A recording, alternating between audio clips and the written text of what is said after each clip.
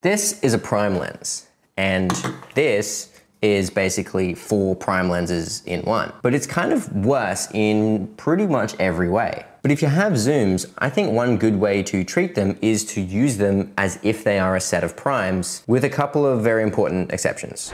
But we'll get to that. In case you're unaware, prime lenses just have a single focal length, whereas zooms have a range that you can change between. Primes like this one, compared to an equivalent zoom, are generally sharper, can go to a wider aperture, and have less optical imperfections.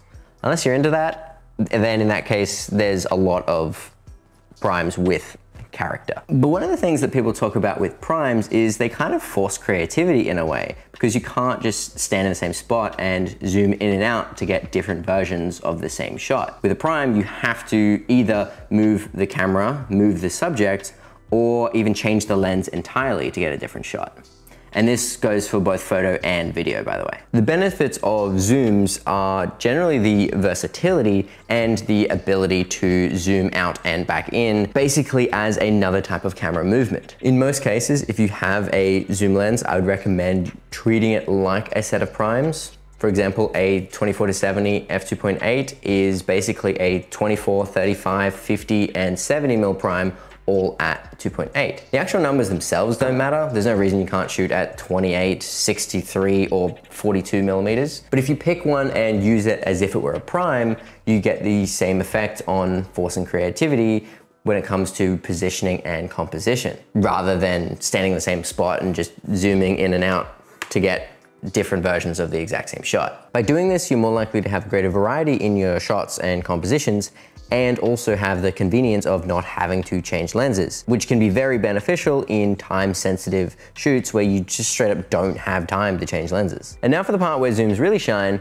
zooming. And I don't mean between shots. I mean treating the zoom ring as you would a gimbal or a dolly. Basically a way to influence the story with a camera movement, or in this case, movement of the glass inside the lens. Back in December, I did a shoot for Flashback where we were going for a bit of a retro comedic sort of vibe. And the BTS video that I posted about that kind of went a little bit viral on TikTok and Instagram. And like so many people commented, too many people commented on those videos that you can do this sort of stuff in post, crash zooms and whatnot, but it just doesn't feel the same. So I generally always would try to do things in camera. Zooming in and out can be a good retention tool for keeping things interesting if you're just talking to the camera like this without much B-roll or anything like that. So it's pretty common in vlog style content. It's also pretty common in documentary style content, because on shoots like that, you generally need the versatility of a zoom lens. Even think of shows like The Office, which use that handheld doc style camera movement, which included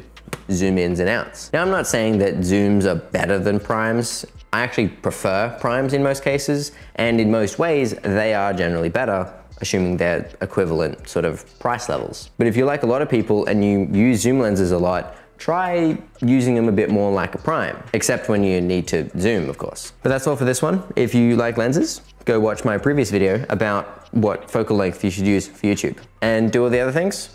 I'll see you next time. Okay, bye.